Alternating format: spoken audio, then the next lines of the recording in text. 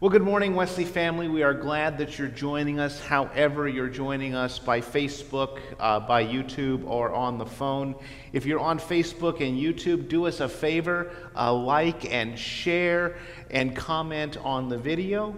That'll just kind of make it feel like you're more involved, and of course, share this service with others. Would like to let you know that we are collecting items for our blessing box that we share with the Presbyterian Church, and so if you have non-perishable food items or personal care items that you'd like to donate, bring them to the church, and then we from there will stock that blessing box as it's needed. Remind everybody of our ongoing study on the Apostles' Creed, not only on Sunday mornings, but also as you're following along in your devotional guides, and then our small groups that are meeting during the week. So this coming week, we're going to be doing things a little bit differently. The Wednesday evening groups will be combined, so typically we've had an in-person group at 6 o'clock and then a group on Zoom at 6:30. Those groups are going to be combined and be joining me on Zoom at 6:30 on Wednesday. So those who have been coming to the group will get that note, and if you want to join us, you are more than welcome. And then finally, just a reminder, I would really like to take this moment to encourage you with Easter coming up. If you feel comfortable and you've kind of been waiting for a little nudge for time to come back for in-person worship, especially if you've been vaccinated and you feel comfortable, we'd like to invite you to give us a try on Easter Sunday in person, either at the 9 o'clock service or at the 11 o'clock service. We are wearing masks and practicing social distancing at worship, and we'd be glad to see you again. Very happy to see you again, in fact.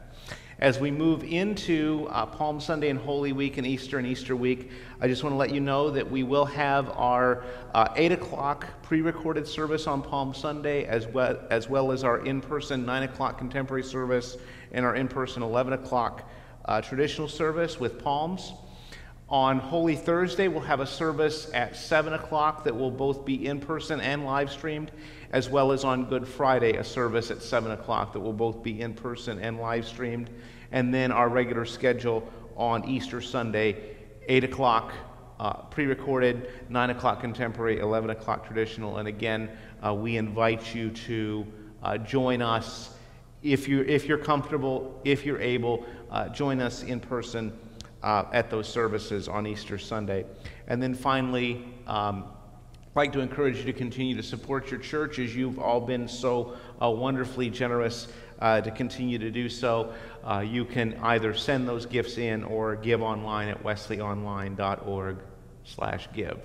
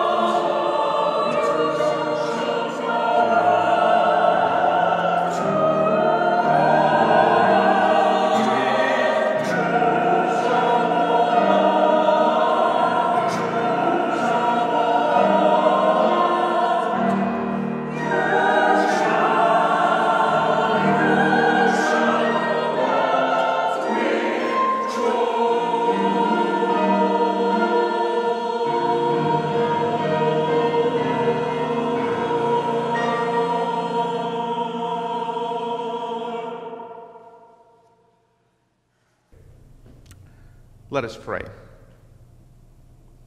Gracious God, in order that the children of earth might discern good from evil, you sent your Son to be the light of the world. As Christ shines upon us, may we learn what pleases you and live in all truth and all goodness, through Jesus Christ our Lord, who is alive and reigns with you and the Holy Spirit, one God, now and forever. Amen.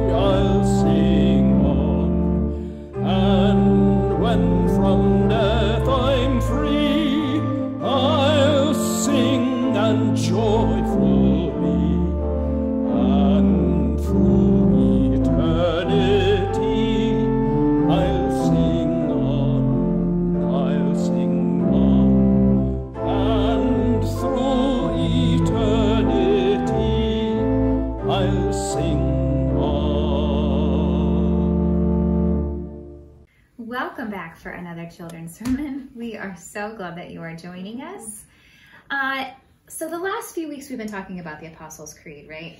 We talked about how powerful Jesus is and the strength that he has. He's a great ruler, right? And then last week we talked about how human Jesus is, that he had very human qualities. He was a human. He felt human feelings. He was just like you and me, right? Why do you have an avocado?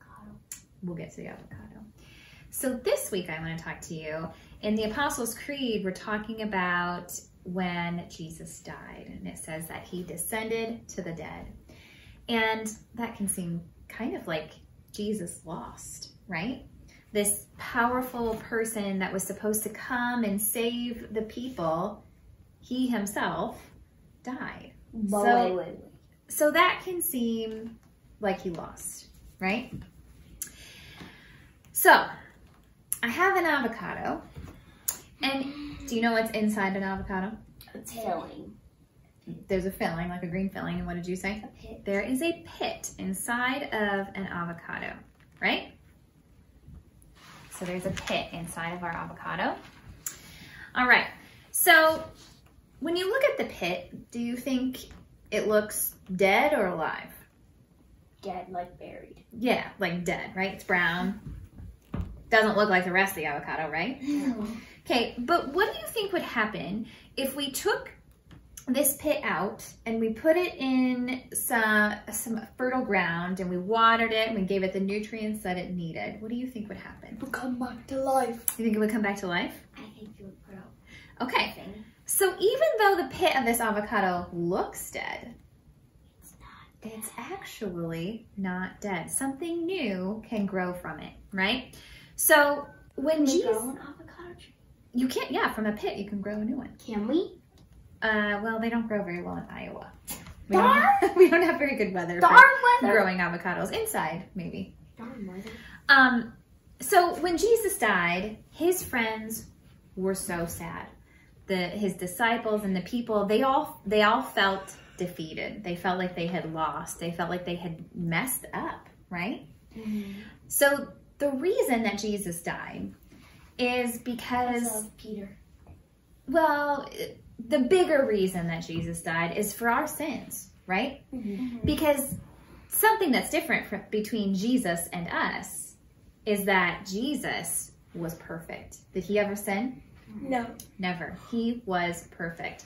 So a long time ago, when you made a mistake, when you sinned, you would make a sacrifice to God. Well, Jesus was the ultimate sacrifice. As soon as Jesus sacrificed his life, when God gave us Jesus and he sacrificed his son, that was the ultimate sacrifice, And meaning also, Jesus gave his life so that our sins would be forgiven. So Jesus' friends were sad, but what they forgot was how powerful Jesus is. and Jesus is so powerful he rose from the dead. that on the third day he rose again. Do you know any humans that can raise themselves from the dead? Jesus. Jesus can, right? Because he's that powerful. So he is so powerful that he can overcome death. Just like an avocado, you might be fooled and think that the pit looks dead, right? But also, like, all pits and fruit, or like veggies. But grow. new life can come from this pit. And when we give our lives to Jesus, then he begins a new life in us. And that is a gift that is eternal, that's forever, right? And it's something that we need to be really, really thankful for. All right, should we pray? Let's do it. Dear God, Dear God, thank you thank you for loving us for loving us so much. so much. You gave us Jesus. You gave us Jesus.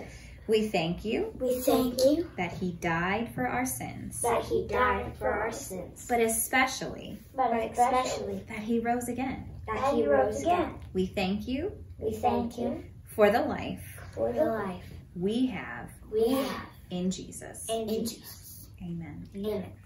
So Easter is coming. We'll talk about this again, but the good news is that Jesus rose. Right? from the dead. Hallelujah. Thanks for joining us this week. We will catch you again Next week. Bye.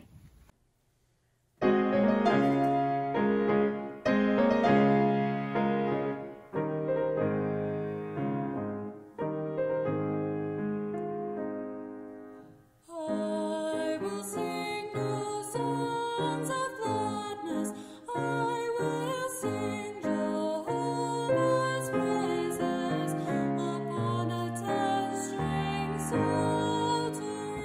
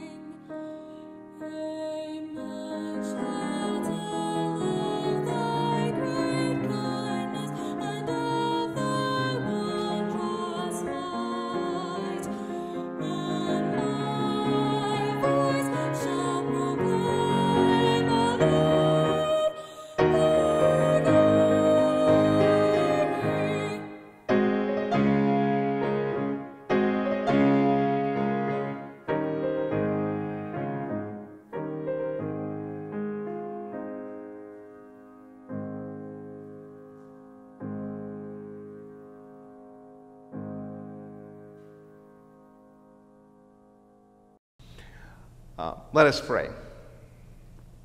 Dear God, may the words of my mouth and the meditations of all of our hearts be acceptable in your sight, O Lord, our rock and our Redeemer.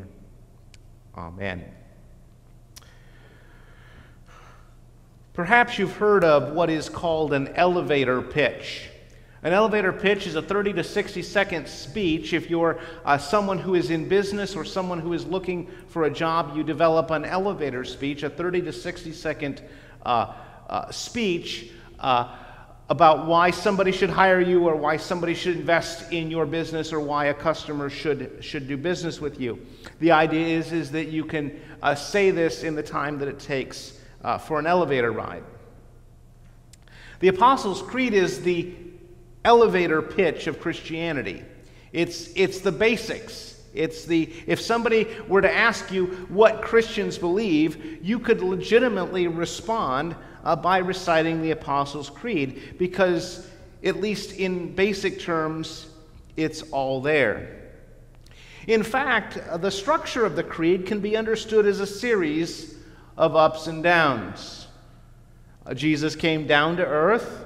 He descended to the dead. He came up from the grave. He ascended into heaven, and he will come back down to earth, and then we will all rise from the dead. And so you see this up and down structure.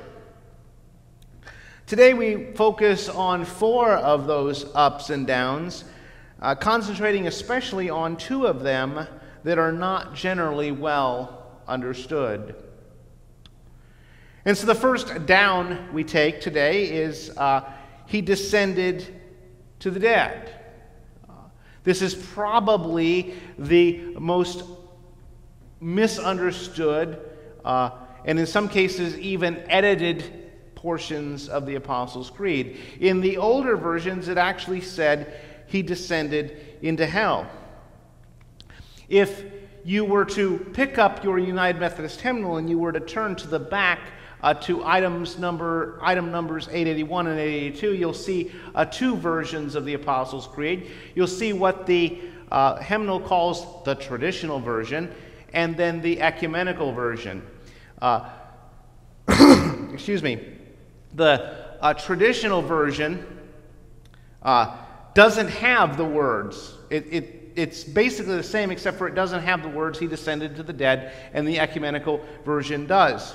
I want to argue for you that the last thing the 881 version is a traditional version. It's a very modern Methodist adaptation of the ancient creed, because somewhere along the line, some Methodist decided that, oh, well, I don't believe in that, I'll take that out.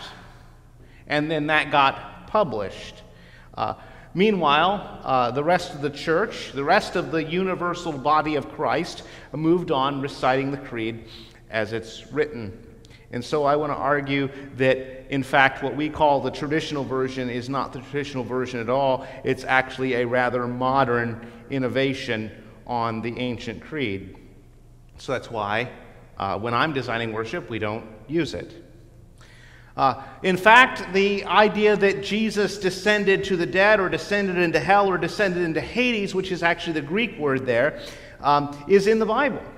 1 Peter 3:19 said he went and preached to the spirits in prison. The idea is that Holy Saturday, Jesus went down into what the Hebrews would have called Sheol, or the Greeks would have called Hades, which is, at least in the Hebrew mind, made up of two divisions, 2 compartments, first class and economy class. And so on the one side of Sheol, you had where people who had led lives pleasing to God, it's where they went when they died, and in the other side you had the other folks. And so the idea here is that Jesus went down and preached to those, particularly the Old Testament saints that had lived before Jesus lived on the earth, in order that they might have an opportunity to participate in salvation. That is great good news. That Jesus went and rescued people out of what we would call hell. That is great news. I don't know why anybody would want to leave that out of our creed. Jesus conquered death. He conquered the grave. He conquered hell. And he led captives, as Paul says in one place, out of that place and into heaven. And so this is an important thing for us to believe. So he descended into the dead. On the third day he rose again. So we're going up, right? So think of 3 floors: heaven, earth, hell, right? So we went down to hell. We're coming back up to earth. On the third day he rose again. Now notice it says on the third day, not after 3 days. That's actually a question that I've gotten. And so people would say, well, he died on Friday, and then they say, well, it should be Monday that he rose, and because they're thinking that 3 days elapses, and that's not what the creed says. That's not what the Bible says. It says on the third day. So Friday, 1 day; Saturday, 2 days; Sunday, the third day. The death and resurrection of Jesus is the single most important fact of the faith. You simply will not get very far in being a Christian believer until you come to terms with the death and resurrection of Jesus. It's simply the most important fact. It is the sine qua non. That's Latin for without this, nothing. Right? If you don't have the death and resurrection of Jesus in terms of the Christian faith, you don't have anything. It is the sine qua non of Christianity. 1 Corinthians 14:15 says, if Christ has not been raised, our preaching is useless. If Christ has not been raised, our preaching is useless, and so is your faith. And so if Christ is not risen, then what I'm doing here today, what you're doing today watching me, what this entire church is built to do, and all the money that has been spent, is a colossal, absolute waste of time and money if Jesus has not been bodily raised from the dead. And so we've gone down, we've come up, we're going to go up again. The creed says that he ascended into heaven and sits at the right hand of God the Father Almighty. Now, we do have a day in the church calendar, a Sunday in the church calendar, the Sunday just before Pentecost, that we have Ascension Sunday. So we talk about Jesus going back up into heaven, and we read that text from Acts chapter 1.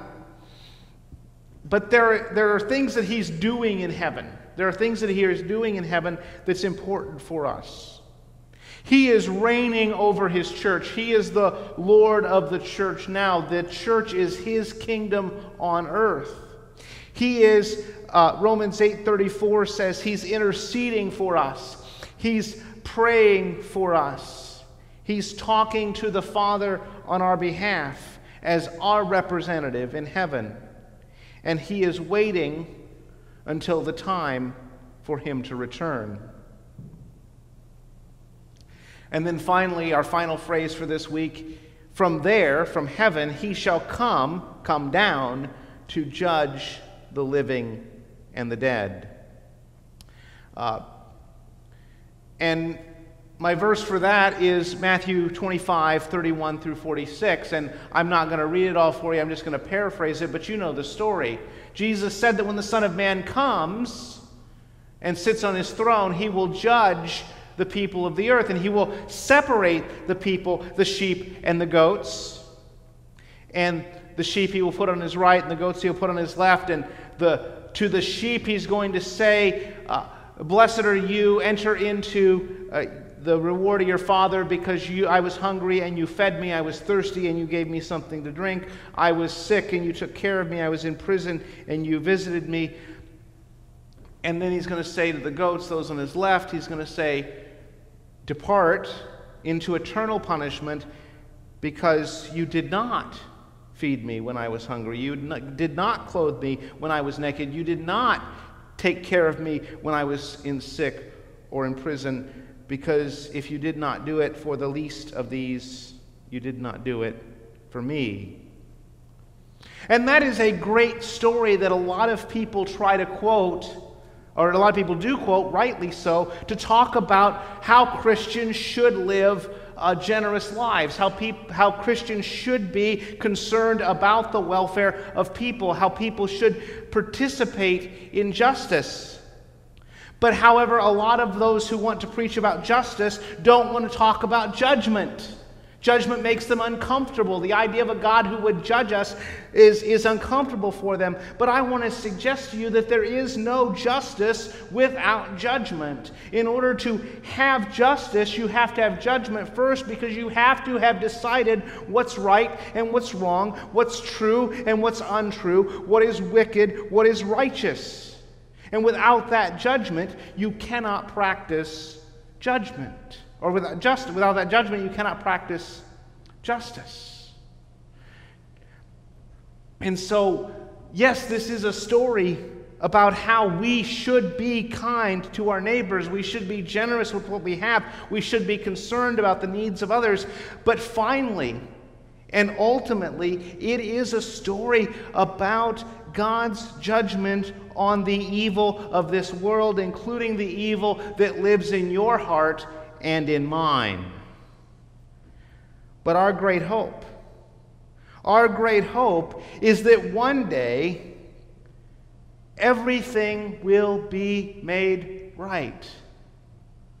I know we talk about the second coming of Jesus. We talk about the judgment, and we talk about them as if they are scary things that we don't want to talk about. But I want to tell you, this is the greatest good news of all, is that there are things wrong with the world. There are things that are not right in the world, and that ultimately Jesus is going to come and exercise judgment, bring justice, and make all things as they should be.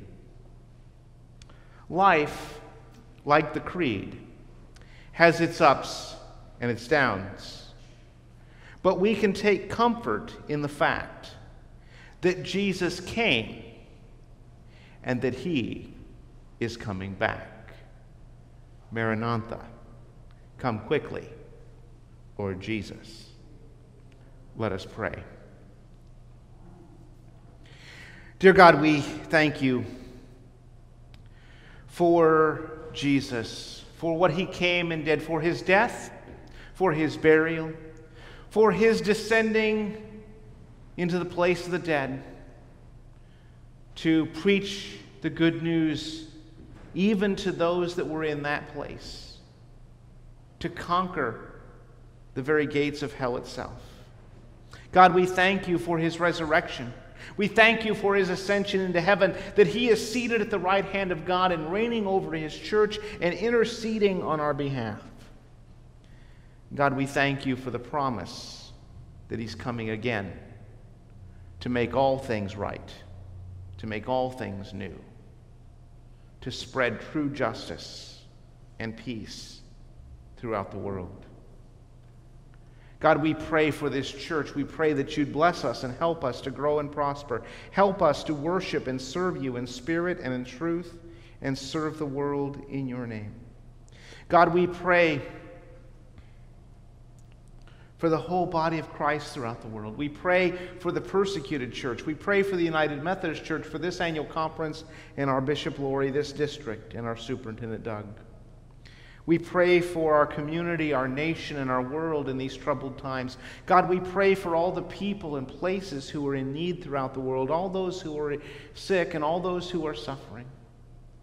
God, we pray for an end to this coronavirus pandemic and the restoration of our communities. God, we pray for political and social and racial and spiritual healing in our own nation.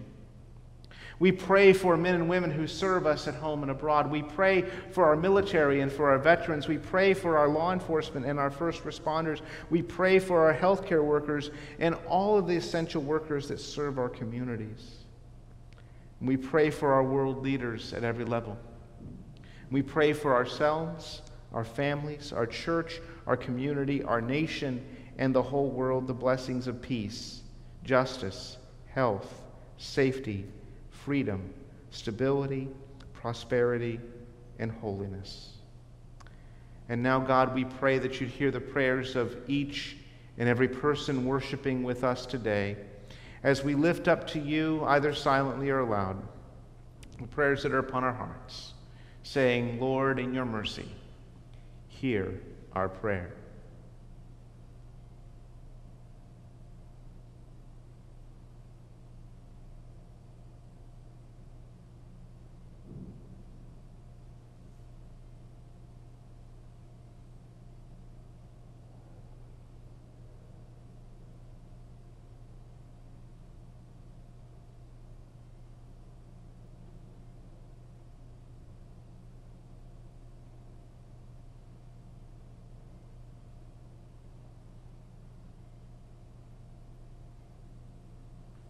Lord, in your mercy, hear our prayer.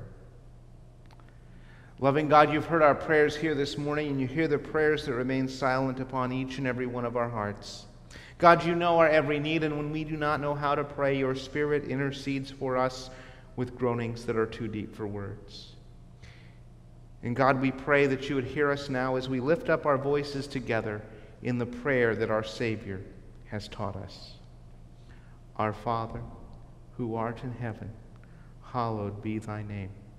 Thy kingdom come, thy will be done, on earth as it is in heaven. Give us this day our daily bread, and forgive us our trespasses, as we forgive those who trespass against us. And lead us not into temptation, but deliver us from evil. For thine is the kingdom, and the power, and the glory forever. Amen. And now, if it's something that you can do where you are, I invite you to stand with me and join in professing our faith in the words of the Apostles' Creed. I believe in God the Father Almighty, creator of heaven and earth.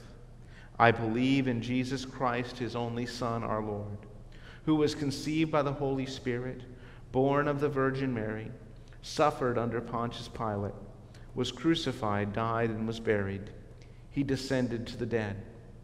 On the third day he rose again. He ascended into heaven, is seated at the right hand of the Father, and will come again to judge the living and the dead. I believe in the Holy Spirit, the Holy Catholic Church, the communion of saints, the forgiveness of sins, the resurrection of the body, and the life everlasting. Amen.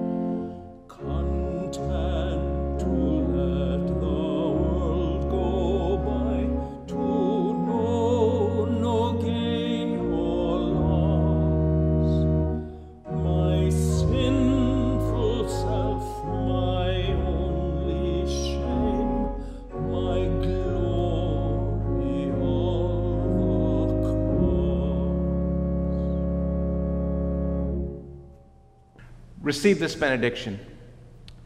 Go in peace to love and serve the Lord, and may the blessings of God Almighty, Father, Son, and Holy Spirit go with you now and remain with you always.